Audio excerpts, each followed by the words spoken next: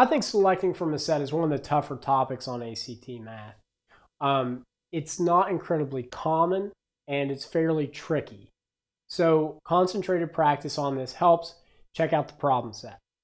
Before you turn off the video, because you're about to say, I don't need this point, I'll move on to something else, I do encourage you to take a look at it. It's not that bad when you convert it into plain speak. Before you turn off this video and you say, I'll just put it in my graphing calculator. Don't. Because when these problems show up, they leave the answer choice in terms of these. So while you can sort of back solve, right, you can plug in to the right probability function and get an answer and then kind of go through the answer choices and see which one comes out with that answer. That's very time consuming. Now it's still doable. So if you feel really comfortable with it, by all means, turn me off. But I'll encourage you to take a look at it because it's not as easy to do that as you think.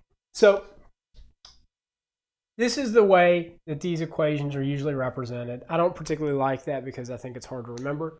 So I think of it this way. Number of things is always in the numerator. True with distinct probability, or excuse me, distinct permutations is true here. With combinations, you have divided by chosen times leftover. Chosen times leftover. So leftover is the number of things minus what you've chosen. Permutations, number divided by leftover. Let's say I have three things, A, B, and C. I have three and I choose two. Okay? So I don't care about the order of them. I just care that they exist.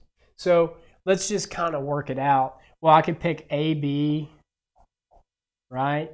Or I could pick B, C, or I could pick A, C. Now again, for this part of it, I don't care about the order. A, B, B, C, A, C. That's the only ways I can do it. Three ways. If we plug this in to our NCR formula up here, we'll get 3 factorial, which is 6, over 2 factorial, over 3 minus 2. Whoopsie. Whoopsie again. My fingers are going to have smudges on. 2 factorial, this will be 1 factorial. Or we'd have 3 times 2 times 1 over 2 times 1 times 1. And everything will cancel down. You can put it in your calculator if you want, to 3. In PR, on the other hand, well, we could have AB. Then we could have BA. We could have BC. Then we could have CB. We could have AC. Then we could have CA. So for this example, there's twice as many. There's 6. So how do we do this one? Well, it'll be 3 factorial. And over, we have 3. We're choosing 2. So it'd be 3 factorial over 1 factorial, or 3 factorial. 3 times 2 times 1. 3 times 2 is 6, times 1 is 6. So what you notice there, the reason I wanted to work that out, is that there's more possibilities when you have permutations and combinations.